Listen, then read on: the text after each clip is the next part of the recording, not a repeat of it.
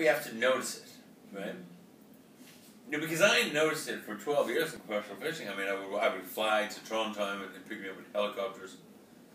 And they would stock, you know, lakes with small lakes, ponds, large ponds, how about, you know, with salmon and trout and things like that. So I would be the fly fisherman, expert fly.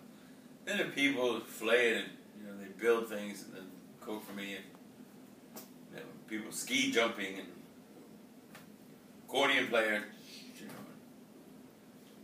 and all kinds of things. But when I walked into the expos, and people looked, everyone knew who I was. They always knew who I was. I only have to go someplace once to be remembered. Always, I was down at the in Huntington Beach at the Hyatt Regency, and Peggy Howell, who owns the art gallery down there, every time I talked to her, she said, "Oh, Thomas, all the bellman." Everyone was asking, "How are you?" Because they didn't know that I traveled. I was only there for 2 days. I fucked that whole place up. I mean, they had to pull me out of the fountain naked. I mean, you know, I had limo showed up with every stripper from Huntington Beach and Long Beach, and then all the nurses piled in, and I spent $8,000 on clothes that weekend and gave them all away to the. You know, I mean, I did a lot of crazy fucking things, but I mean, I irritated them with such delight. Yeah. You know, that's what I was like, "Hey, how's Thomas doing? When's he coming back?" Mm-hmm. You know, it's like, but when I was there, they were like, "Jesus Christ!" I mean, the security people were like, "Thomas, why are you in the fountain?" I said, "Well, I didn't have a quarter, so I decided to go for a dip and wish myself some luck." They're like, "Can you get out of the fountain?" I'm like, "No.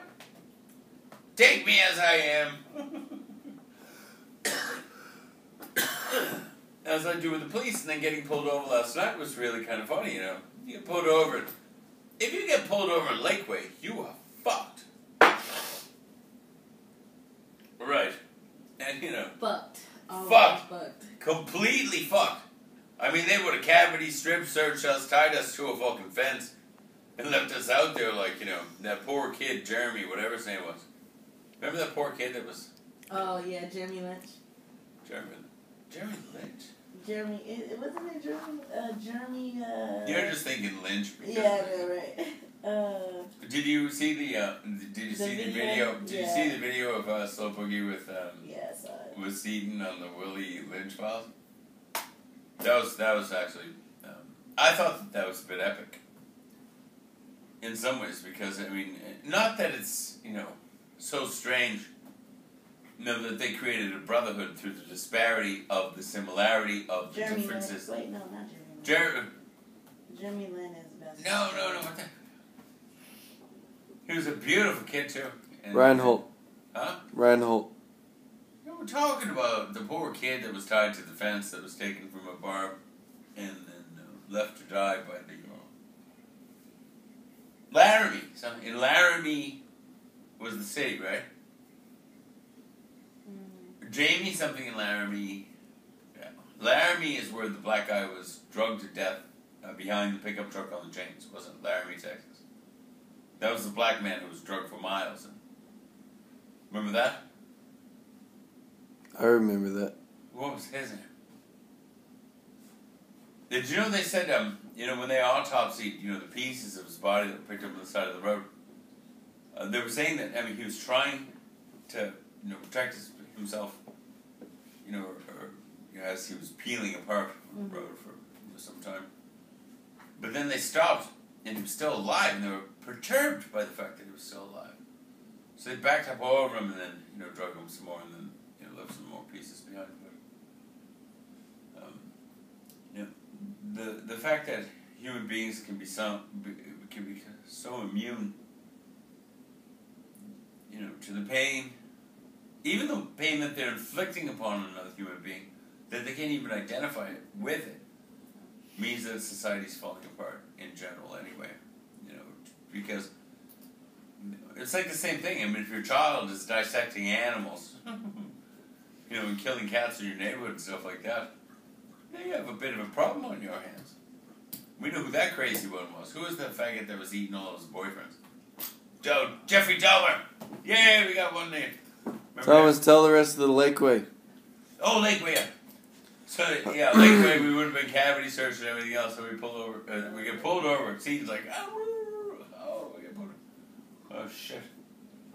Like well, every fucking cop like knows me as well as they do in Austin. Anyway, so wouldn't you know the window rolled down? It was Josh. Hey, Josh, how you doing? Thomas, 57 in the 50s. Well, I'm not driving. Give him a warning. We're in a rush. Our Waterburgers are getting a bit cold. Okay, I'll be right back. You know, that was kind of fun. You know, I mean, with the cops, because, I mean, they were delighted. They were so funny when we were outside of, you know, when Christopher was trying to embezzle the money from me for stealing my computer and stuff. I was out there and I was like, you know what, guys, I think I can solve this whole thing right now. You know, this is sort of the fact that I didn't accept his advances towards me. You know, because I said I could smell ugly in the dark. And so, even though I'm single for the first time in 25 years, I'd rather be celibate than desperate or have to smell ugly in the dark. So, but I told the cops, I said, I'll resolve this right now. I'm going to walk inside and just give him a kiss. Like, no, Thomas, don't do that. So, yeah, I'm going to walk in and give him a kiss. No, don't go in and give him a kiss. So all 5 police cars are like, Thomas, don't. Like, that'll solve everything. I'll go in, I'll make out with him, I'll stick my tongue down his throat. Like, no, Thomas, don't. You can't do that now because we'll have to arrest you for criminal trespassing. Mm-hmm. No, it'll solve everything. Let me blow kisses through the window, see if I can start. Like, no, Thomas, don't. Then I toss a cigarette under the... If you don't pick up a cigarette, we're going to have to pay your ticket for loitering. I said, well, then ask whoever's car it is to back it up. I'm not crawling underneath it to find it. And the cop's like, oh, well, just don't do that again. I'm like, okay, bye. Yeah, but it was a lot of fun, though. You know, that was a fun day. Seaton had a ball. You know, he was like laughing and, you know. Those cops were laughing too, man. Yeah, they were funny. All 5 of them. Oh, all 5 cop cars, yeah. They were funny. I told them, so don't ever get divorced. One of them said, I couldn't afford to get divorced even if I wanted to, so. Well, anyways, Swagger Ripe. What do you think if we go out and spank some parody?